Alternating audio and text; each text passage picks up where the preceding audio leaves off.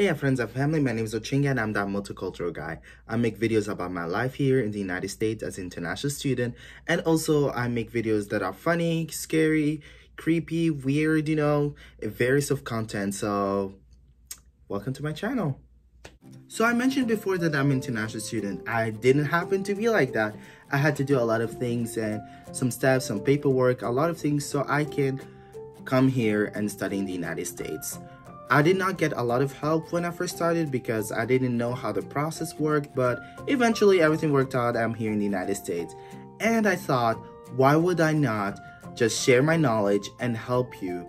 If you're deciding to become an international student in the United States, then stay here and I will show you the steps and what are the things that you can do. So before anything else, if you want to go to college, make sure you apply on your junior year. Why? Make sure you start the application process because it will give you a lot of time so you can get all your paperwork done and understand clearly what the school wants. And if there's a change of plans and you want to choose a different university, then that will work too. I applied around 6 months before the fall semester, and I was not able to get all my paperwork done by the fall. That's why I moved to get into the spring semester. So just keep that in mind. When you want to apply to a university in the United States, make sure that they have SEVP.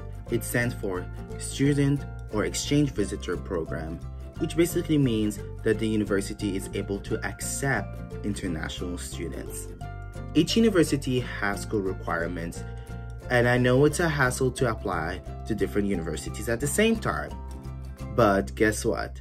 There's a solution. What helped me? I used Common App, and it's a program where you can just type a general application and then you send it to different universities. Now, each university might have something different or something to add to it, and you just have to do it.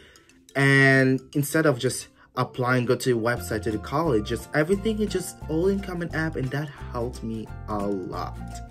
Translation and evaluation. Not all your documents are going to be in English. So what you do, you send them to a sworn translator because they are trained to translate official documents. And when you do that, you have them all in English. Now, another thing is evaluation. Your transcripts are not going to be in a grading system that America uses. So what you do, you send your transcript to an evaluation company. Most universities will tell you what kind of which evaluation company they work with. But if they just give you a choice, I recommend IERF. That was the evaluation company that I used. WES also is a company that they use too. So IERF stands for International Education Research Foundation, and WES stands for World Education Service. I think that is step 4. Okay, step 4. Let's just say that. Step 4. This is for visa and other legal stuff. You have to prove your funding. That's a big thing. You have to prove that you are able to pay your way through college. And how do you do that? You have to have a sponsor. A sponsor is a citizen here that just says, hey, I'm going to be the legal guardian just to make sure that I keep that student in check and just to make sure that everything's okay, because they're not going to just send a random stranger into the country like that. If there's any problem that I have to do, if I have any problem, they refer to the sponsor. That's just one thing.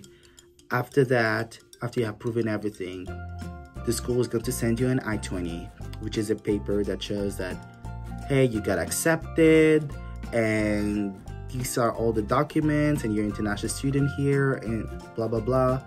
You sign it, and then you take it with you so you can start your visa process. And that's everything that you have to do.